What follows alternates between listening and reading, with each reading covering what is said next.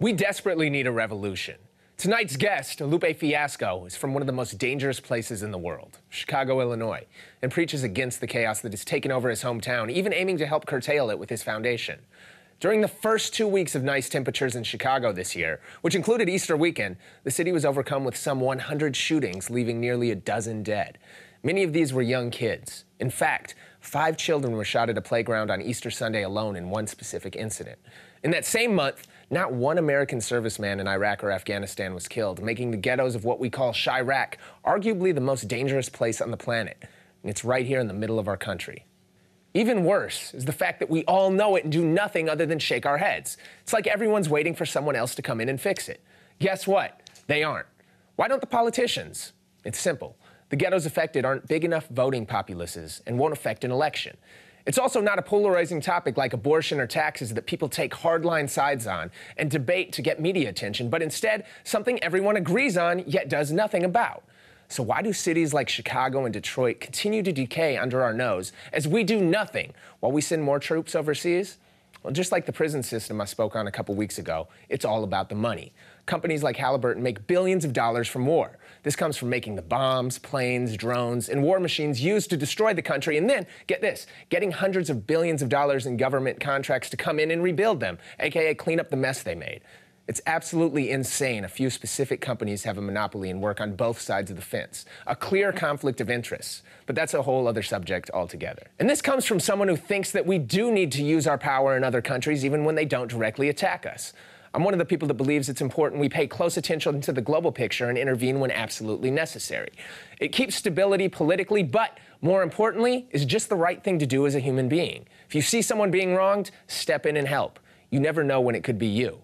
I just wonder how we justify spending billions of dollars overseas but nothing at home. It's extremely well documented, and there's no debate on the horror happening in Chicago. There just is no action. Now, I'm not just calling out corporations and politicians. We know they're corrupted and only out for themselves and can't be depended on. We need to take things into our own hands. I'm calling out every single one of you at home and even myself. There are no true revolutionaries anymore. I'm disappointed that we all sit here and always wait and assume others will just come in. When something wrong happens, we may talk about it for a few days until that news cycle is done, but ultimately, we just talk about it and let it be. Shame on us for not having the balls to step up. We've all become too comfortable in our own lives to help others. Don't just sit there, do something. It's time to step out of our comfort zones and do what's right. It's time to take a note from our forefathers and those who paved the way from us and take things into our own hands. Revolutions have to start somewhere, so why not tonight and why not you? Chance the Rapper proved this was possible on his own by launching a small social media campaign that stopped gun violence in the Windy City for 42 straight hours. Quite a feat for a city that can average a shooting nearly every hour. Kudos to him and Lupe for what they're trying to do, and in line with that, it's time for all of us to step up and play our part.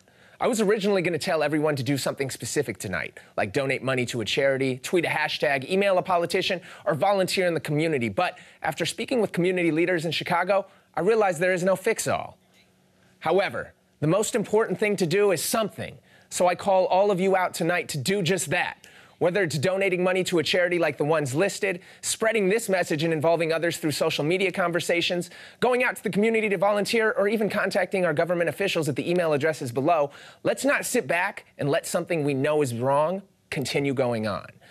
I'm going to start off by putting the money where my mouth is and not only donating my entire paycheck from tonight's show to Lupe's foundation, but also spread this message through my various platforms, emailing our government, and setting up a trip to go visit the community again firsthand. You don't have to do anywhere near as much as me, but please, just do something. 3 months ago, Lil Boosie was finally released out of the Louisiana prison system. Since being arrested in 2008, Free Boosie has become a mantra in pop culture. In contrast, his critics have called this movement ridiculous. What is Black Hippie? And what's going on with you guys now? Is it... Q actually came up with that name. It was probably Top's idea to put the group together, but Q came up with that name. And it's just an idea of